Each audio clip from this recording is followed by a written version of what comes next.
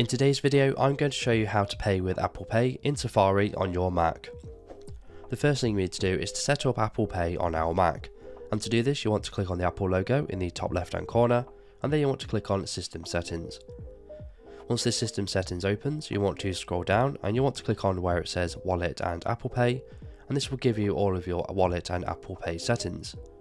Now if you've already got cards attached to your Apple Pay on your Mac, they will appear on this list at the top. However, if you don't have any cards, you want to click on Add Card. And here it's going to give you a list of all of the cards that you have in your Apple Pay that you've set up on other devices, such as your iPhone. However, if you don't have any cards set up, it will prompt you to set up a new card on your Apple Pay. Alternatively, you want to click on Add a different card, and then you want to follow the step-by-step process to add in a card to your Apple Pay wallet.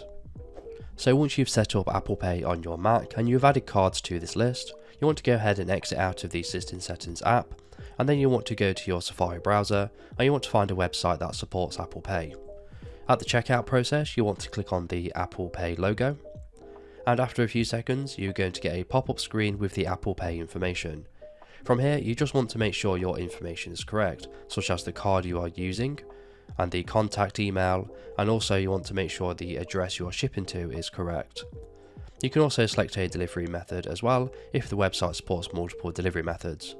Once you're ready, you want to click on the Touch ID button on your Mac, and that will successfully put the transaction through.